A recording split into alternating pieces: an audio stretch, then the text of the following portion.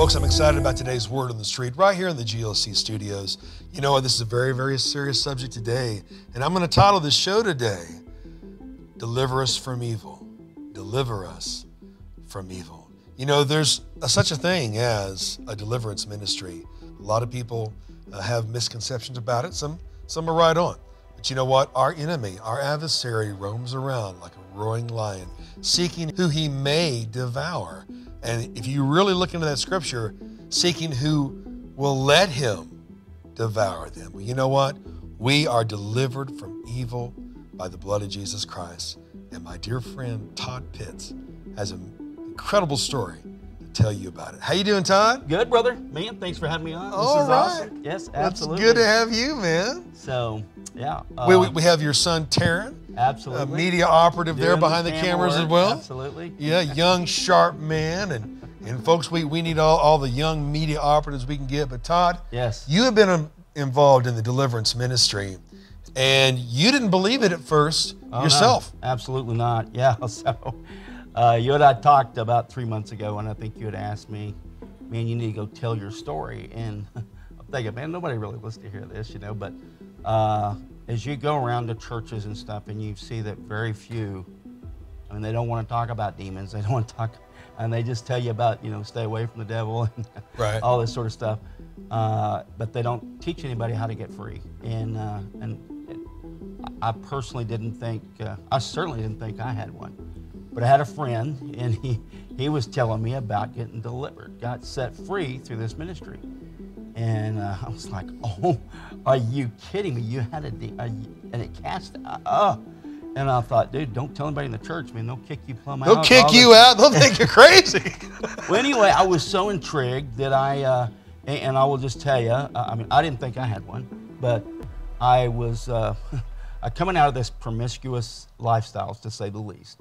And what was going on in my mind, so I'm constantly in church every Sunday, and I'm like, Lord, I'm sorry, I keep lusting, but this is gonna stop. It's not. I've repented, Lord. I'm not gonna do this again. I'm so sorry.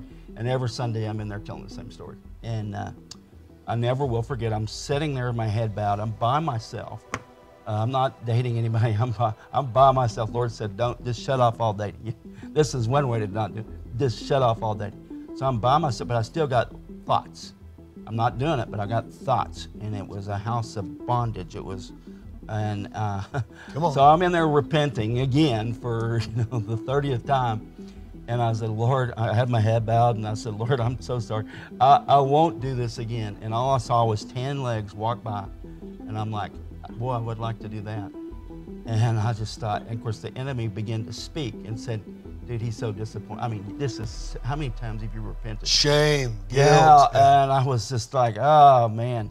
Well, so my buddy tells me about this deliverance deal. And, of course, I don't need it. I'm good, so there's nothing wrong with me. And I went and I set up this appointment with this guy, and I go in there, and I'm pretty defensive because I said, look, I'm a Christian. I am not demon-possessed, and when I die, I'm going to heaven, and that's that. And, of course, he said, well, it's nice to meet you. Actually, I don't do anybody that's possessed, any Christians that's possessed, but we do a lot of Christians that are oppressed. Wow. Is it okay if we pray for you, Todd? And I said, completely disarm me. Wow. And I said, yeah, absolutely, go ahead. And so he goes through this. It was like he read my diary. I didn't have a diary, but if I had one, he read it. And, of course, I was just like, oh, my God, I can't believe. And I mean, he was reading, and I was like, I can't believe anybody. I thought this was a deep, dark secret, you know. Nobody knows about this. Well, he read it, and then he began to cast this spirit of lust out. And I didn't have any manifestations or anything, but I went back to work, and people that were close to me, my dad, and when they're looking at me, and they're like, man, something's different about you. What did you do? And did you get a haircut or something? Yeah, and I was so embarrassed. I was so humiliated. I was like, I don't know, you know. Of course, I didn't want to go tell them. Oh, I just had all these demons cast out of me, right?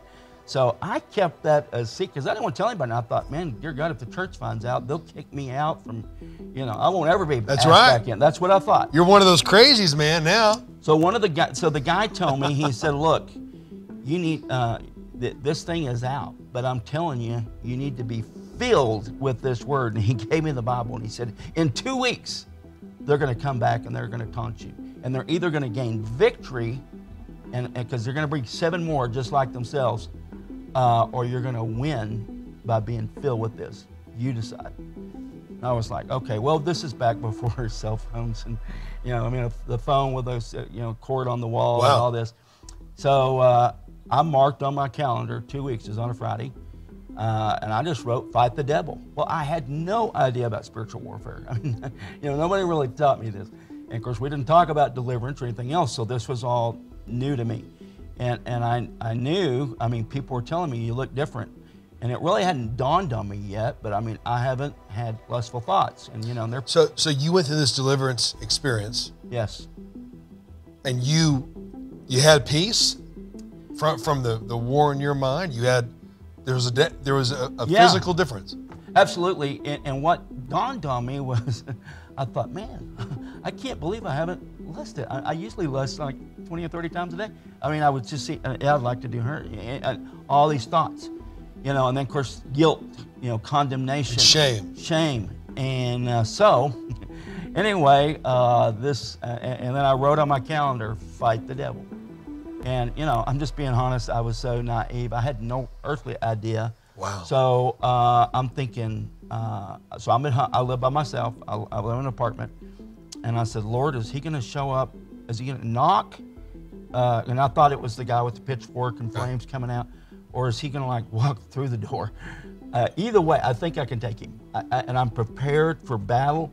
And I'd never done this before, don't recall doing it since, but I said, Lord, I'm going to open up your word, and whatever it is, you're teaching me how to fight the devil. Well, I read where I opened the Bible up, and it was where Jesus was tested for 40 days and 40 nights. So that's not an accident, Todd. Oh, absolutely Most not. people open it up, they'll open it up to Isaiah or Psalms. Oh, yeah. More towards the middle. But you not only opened it up to the New Testament, but to where Jesus was being tempted and having his trial in the desert. With the devil, yeah.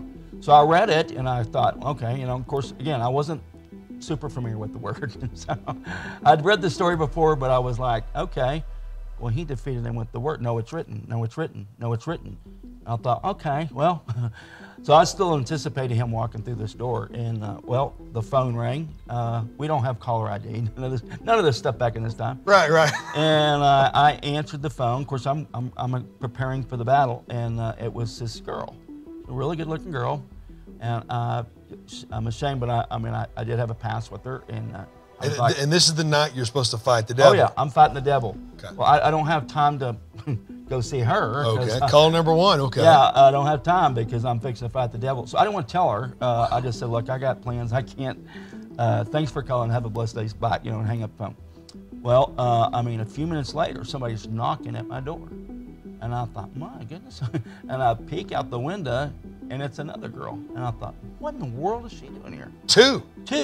And Two assignments. So, it still went right over my head. And I'm like, oh, dear Lord, don't answer that door. And the phone rang again, all within a 30-minute time frame. Uh-huh. And it was so he saved the best for last. This girl was really pretty. I had never talked to her, but she goes to the gym, and I remember making several really bad comments. And I said, if I could get her, I would do certain things. Well, she's calling. She's never called. And she said, look, I'm babysitting. These people live in a mansion. Why don't you come spend the weekend with me? Oh, wow. Thought, what? And then all of a sudden, the light switch comes on. This is the devil.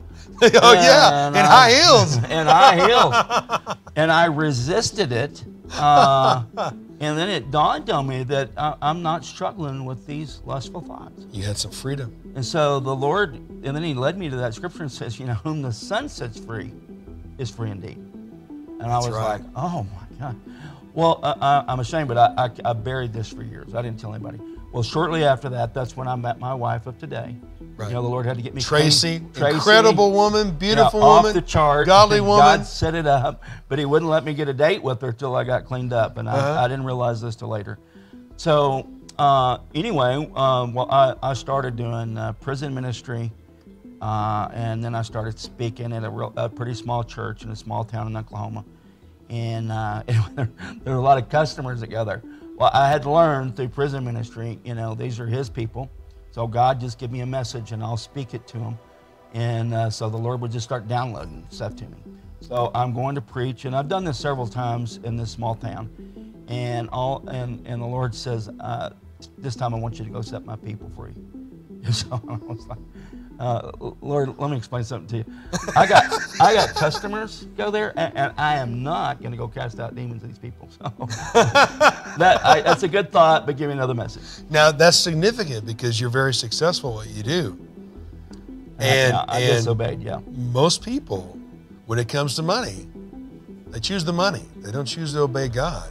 You chose to obey God. Oh, I resisted. And what you thought was the risk of some business there. Well, it was, and I'd never taught on that before, and I thought, man, I don't want to go cast these demons out. I mean, this is why do that. And anyway, so I said, hey, that was a good thought, Lord. Give me another message. So I asked again, and he said, I've already given you one. Now go do it. And I thought, oh boy. And I thought, well, okay, I probably won't be asked to preach back there again, but anyway, so be it. And so the morning of, this is Sunday morning. Now this is a pretty good drive, so I had to drive. I had to get up pretty early. I woke up at 4 o'clock, and I was dealing with some back pain. And I've been to the emergency room several times, which is another story for another show. But I woke up, and it's excruciating. I mean, torment. My back's tortured. Right. And I was like, oh, Lord, this is hurting so bad. I said, God, I know you told me to go preach today.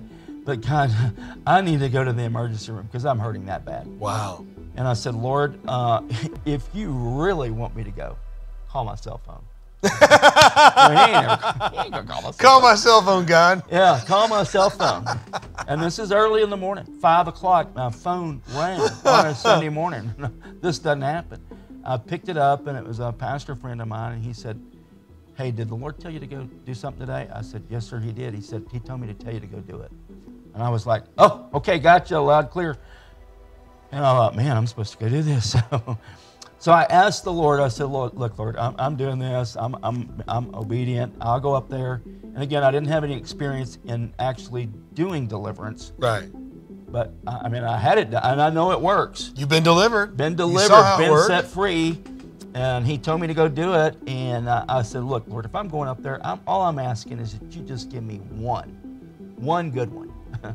And I'm ashamed to say, but the only real show I'd ever watched that was demonic was like The Exorcist. So, oh, wow. So that's kind of what I was expecting. And I preached the word.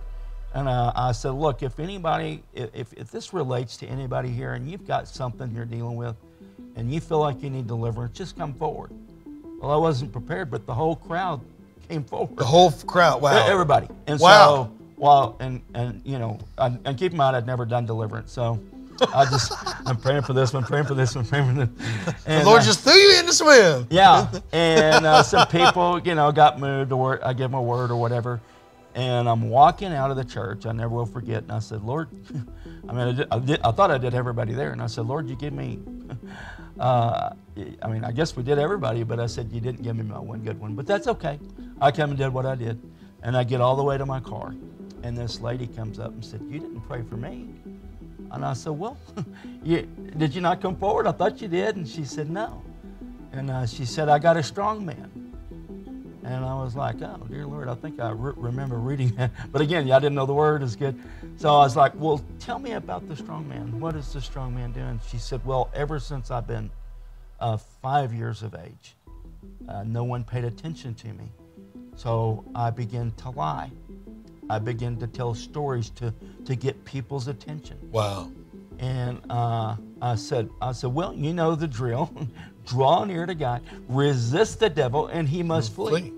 And I said, so flee in the name of Jesus. And all of a sudden she looks up in these beady eyes and said, I'm not coming out.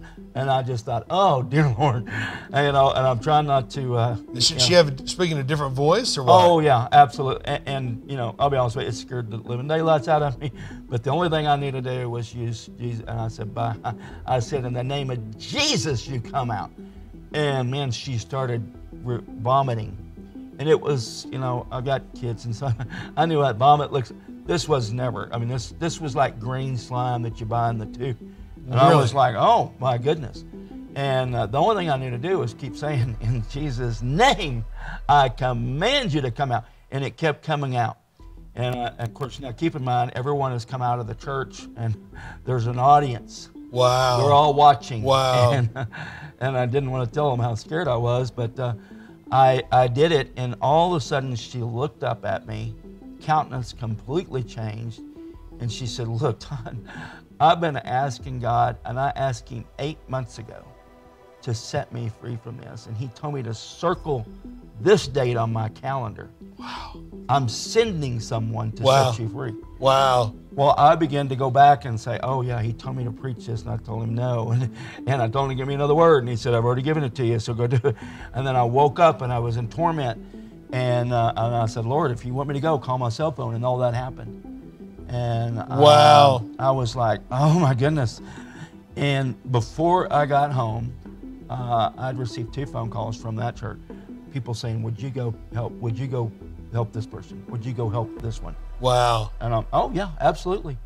And so it just began. And then you would get this one free, and they would go tell 3 more of their buddies, and it was just lining up at the door because no one was doing it. And I knew of. And you were still seeing these same kind of manifestations when you would do that? Yeah, so they're all, now I'm going, again, I didn't have a lot of training, and so I've learned through the years. Ironically, you know, people go, well, Christians can't have demons. I'm like, oh, yes, they can. They can be oppressed. This is the children's bread, you know, that Jesus talks about. So, so it's first for the Jew and now to the Christian.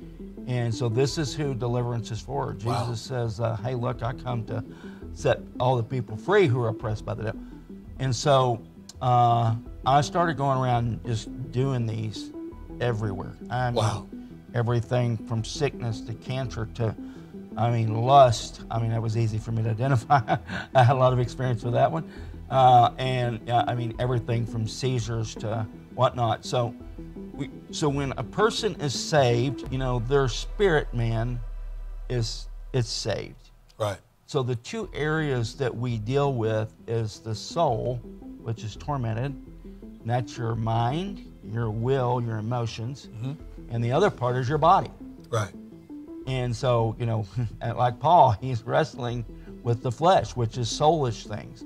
So this is where the enemy attacks. And so what he does is he goes and he gets legal permission.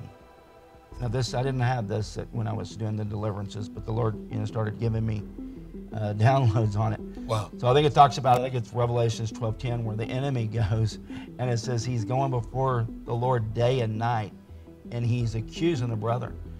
Well, yeah, and the Lord said, Todd, he's going up there and he's getting court papers, and says, now I got legal, you know, Todd or Brett didn't forgive this person, and you said in your word, you know, Matthew 18:32. The accuser, it's a court term. Accuser. He's accusing you because, as an example, you didn't forgive.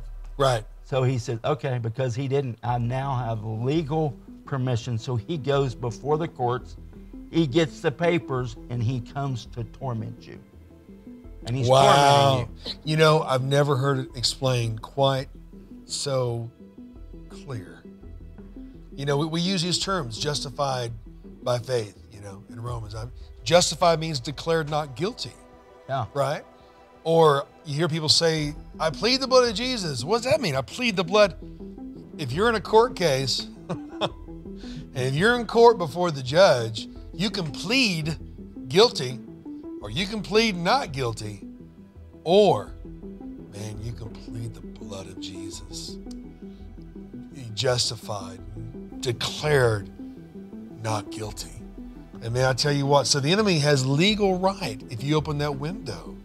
Yeah, so there's several avenues, you know, obviously through, like my case, it didn't take a rocket scientist long to figure out how sexual morality got involved there. Right. But I opened that door. And so I gave him permission to be there. And then, of course, literally the Lord's like, dude, just quit going out. So this is one way you can stop it. So I'm not dating anybody. But what happened was my mind, it was like a lock. And and again, I was repenting. I was remorseful. You know, Jesus says, if you even look at a woman with lust in your heart, you've committed it. Right. And so I've broken that so many times. And of course, every Sunday I'm in there asking for forgiveness. Lord, please forgive me. And honestly, I just got ashamed and got tired.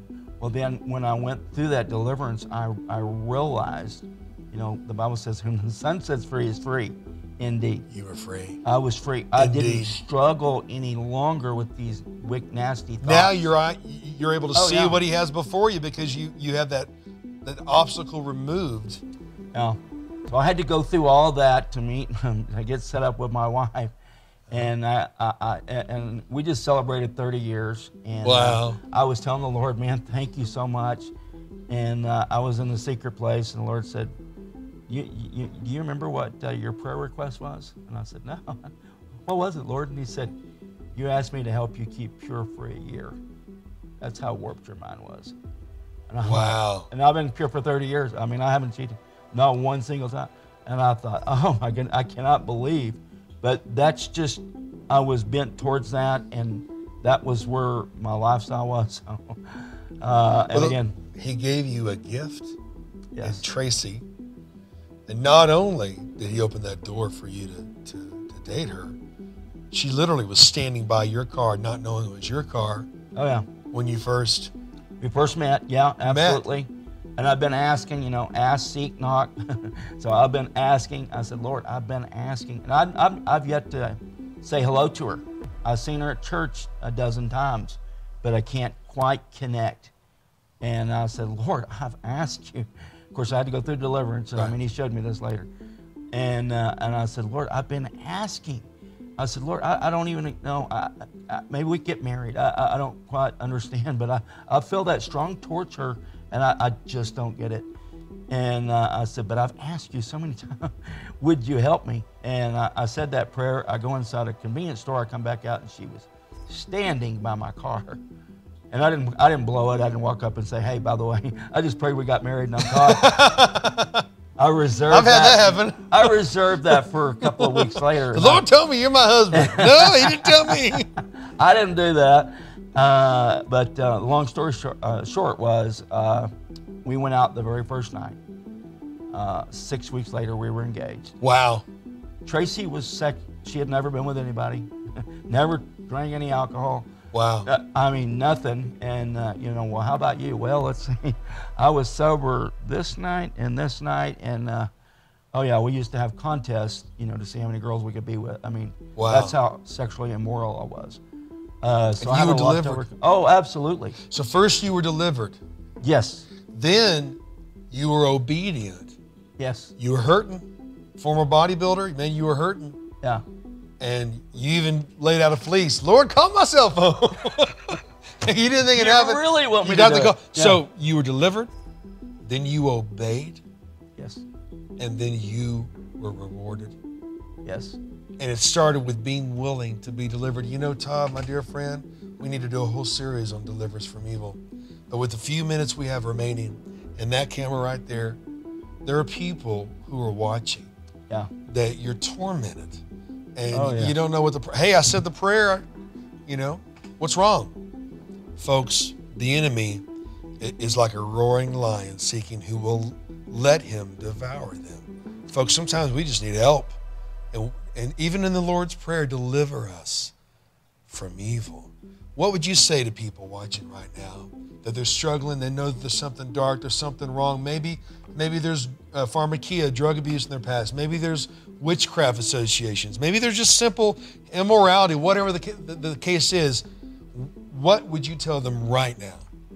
I would tell them, you know, first of all, and this is just my opinion, but I think there's probably 99% of the church is afflicted in some way. Again, doesn't mean demon possessed, but oppressed, got issues, struggle with.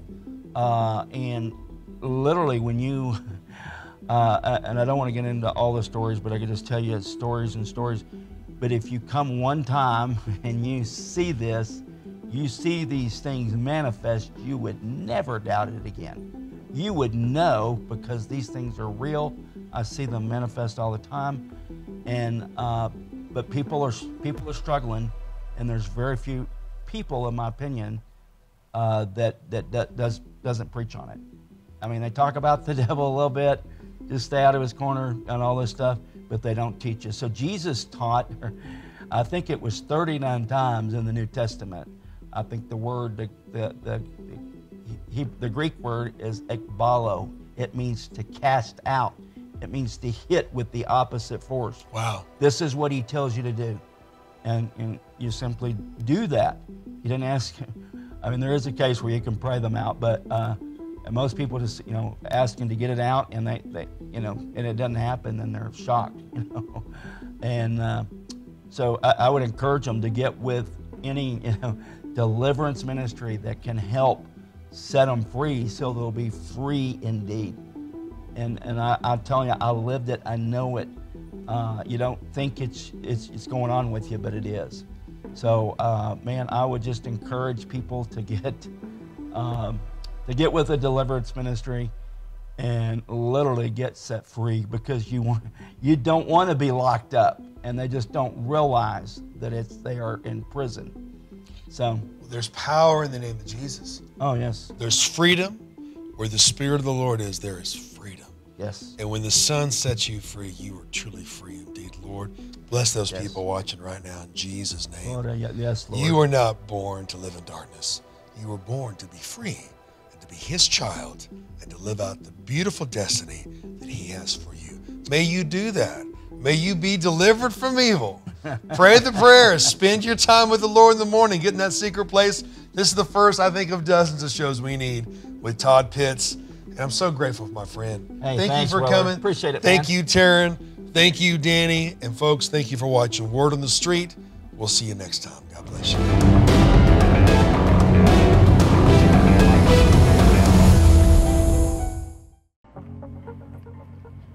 That is beautiful. Thank you. This was Wow. this was actually a really neat piece that we had shot, and it was during January. Another one of those deals where it's just so cold. And you think about those guys being out there in the oil rig, Yeah. and they're working on it, and they're doing what they're doing. They're making a connection here, and there's guys on both sides of this. And I ended up shooting this. The sun is setting, and it's just beautiful out there. The water and the mud is separating because of it's so cold, and it just got this beautiful colors that were there. But I ended up with two guys on each side that were the typical guys that were working on the rig, and they were trying to stay warm and bundled up, and they looked pretty rough. And I ended up thinking, it was such a cool piece, I couldn't not do something with it. Right. So I went ahead and I did a thin piece of this, and it has done tremendous. We actually have this piece about 2 stories tall, 2 places, one in Fort Worth and one in Houston.